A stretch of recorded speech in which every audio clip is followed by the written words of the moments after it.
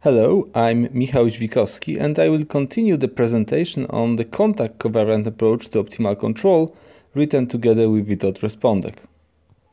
In this part, we shall apply the theory developed earlier to the concrete case of the sub-Riemannian geodesic problem. You will find the link to the first part of this talk in the description of this video below. Recall that in the first part of this talk we considered an optimal control problem constituted by a control function f and a cost function L defined on a given manifold Q.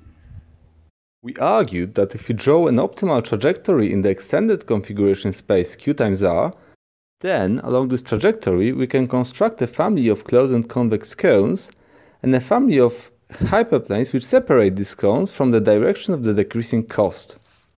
Further, these hyperplanes are respected by the natural dynamics of the system.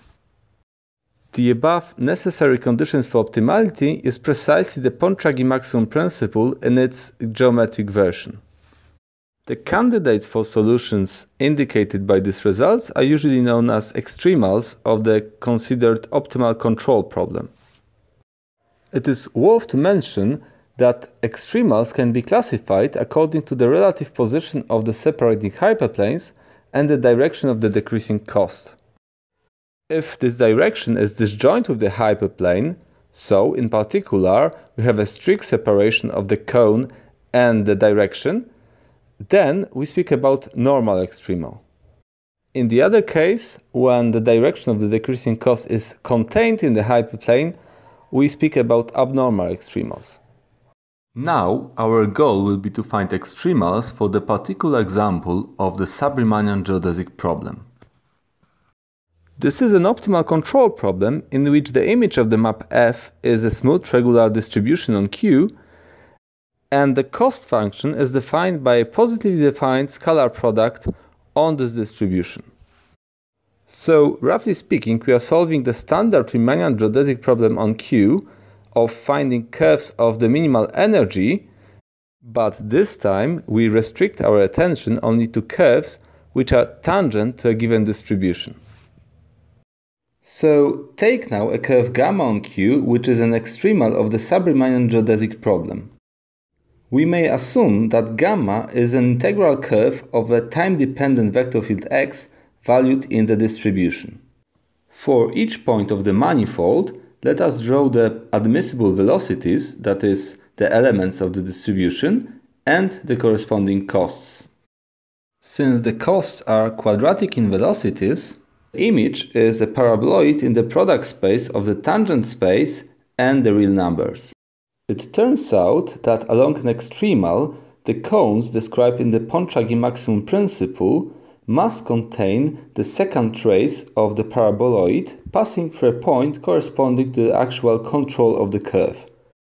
Since the cones are also closed, they must contain all tangent rays passing through this point and, in consequence, the whole tangent space of the paraboloid. As we see, each cone contains a certain vector space, and clearly the same space must be contained in the hyperplane supporting the cone described in the Pontryagin maximum principle. Surprisingly, this elementary observation is sufficient to give a geometric characterization of both normal and abnormal sub-Riemannian extremals. In particular, for abnormal extremals, we know that the corresponding hyperplanes contain the tangent space of the paraboloid, the direction of the decreasing cost, and that they are respected by the natural evolution of the system. After projecting these hyperplanes down from the extended configuration space to the initial manifold, we will obtain a curve of hyperplanes along our trajectory containing the distribution and invariant with respect to the flow of the vector field x. Thus, we prove that if gamma is a sub-Riemannian abnormal extremal, then the smallest distribution along gamma which contains d and is invariant with respect to the flow of x must be of corank at least 1. This condition is also sufficient. Starting from such a minimal distribution, one can easily construct a family of hyperplanes which satisfy the assertion of the Pontryagin maximum principle. For normal extremals, we have a family of hyperplanes containing the tangent space of the paraboloid, transversal to the direction of the decreasing cost and further invariant with respect to the natural evolution of the system. Every such a hyperplane can be presented as a graph of linear map alpha defined on the tangent space of the manifold, such that alpha of x equal to 1 and alpha vanishes on all the elements of D orthogonal to x. If we further assume that the field x is normalized, then along gamma the flow of x should preserve both the kernel of alpha and the field x itself. The first of these conditions implies that the smallest distribution along gamma, which contains the part of D which is G orthogonal to x and is respected by the flow of x, should be transversal to x. The second condition is equivalent to the fact that gamma is C1 smooth with an absolutely continuous derivative. These two conditions are also sufficient for a curve gamma to be a normal sub-Riemannian extremal. If they are satisfied, one can directly construct a family of separating hyperplanes satisfying the assertion of the Pontryagin maximum principle. And that's it. Geometric version of the Pontryagin maximum principle discussed in the first part of this video, combined with some elementary reasonings, allows to give an elegant and simple geometric characterization of the extremals of the sub-Riemannian geodesic problem.